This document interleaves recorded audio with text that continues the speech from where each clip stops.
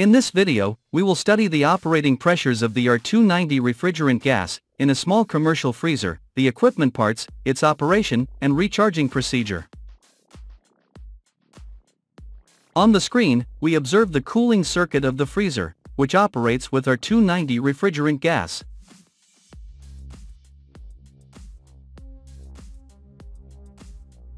The R290 refrigerant enters the evaporator in a liquid state, at a pressure of 21 pounds per square inch. The equivalent pressure value of the evaporator, in bar units, is 1.44 bar.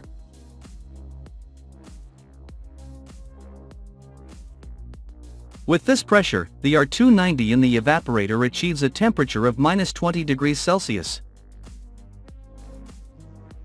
With this low temperature and the help of the fan, the heat from the products inside the equipment quickly transfers to the R290 refrigerant, causing it to evaporate.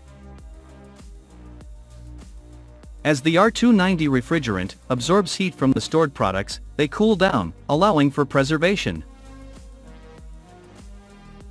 The heat from the food transfers to the R290 refrigerant in the evaporator, causing the refrigerant to progressively change from a liquid to a gaseous state.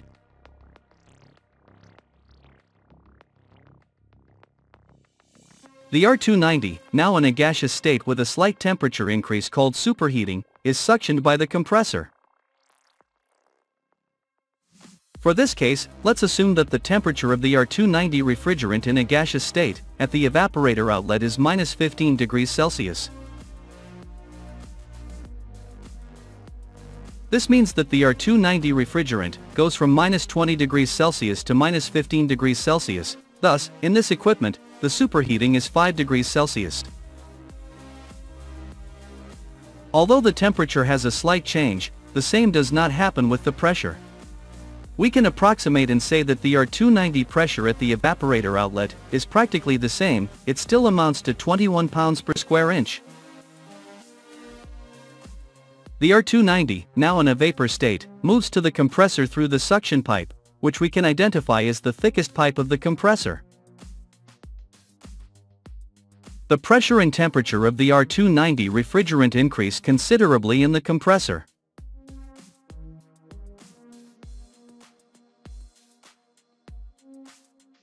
The pressure of the R290 at the compressor outlet reaches a value close to 210 pounds per square inch.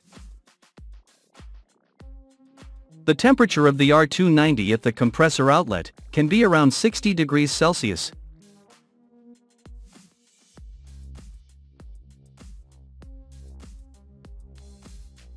In the condenser, the refrigerant must lose the absorbed heat from the products inside the equipment and the energy absorbed in the compressor. This heat must be expelled into the environment in the condenser. This heat dissipation process is favored by the high pressure that the R290 refrigerant gained in the compressor.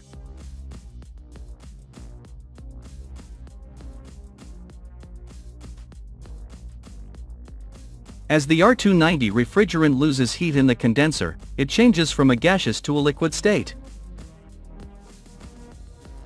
The pressure of the R290 refrigerant in the condenser remains at 210 pounds per square inch, but the R290 significantly decreases its temperature. This temperature decrease of the R290 in the condenser allows the refrigerant to transition from a vapor to a liquid state. The R290, now in a liquid state and at a temperature close to ambient, exits the condenser and goes to the capillary tube to restart the cycle.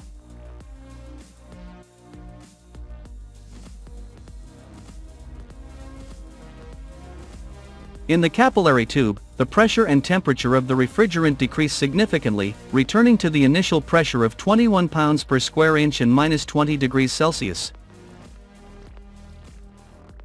The R290, now in a liquid state with low pressure and temperature, returns to the evaporator to start the refrigeration cycle again.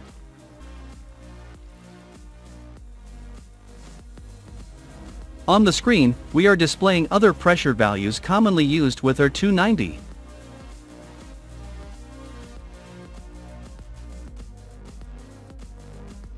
The main drawback of R290 is its classification as a flammable refrigerant. However, since the refrigeration equipment where it is used does not have such high refrigeration capacities, and R290 has notable cooling capacity, small commercial equipment requires very little R290 refrigerant, reducing the risk significantly. To carry out the R290 recharging procedure, consider the following recommendations. 1. The main risk when performing corrective maintenance on R290 equipment occurs when welding. In this regard, it is recommended not to perform this procedure without having previously completed a complete evacuation of the equipment with a vacuum pump, carrying out this process for several minutes, with the expulsion of R290 gas to the outside. And paying special attention to possible accumulations of R290 in the capillary tube. 2. The R290 gas, being composed of a single gas, can be recharged or introduced into the equipment in both liquid and gaseous phases, which is indifferent.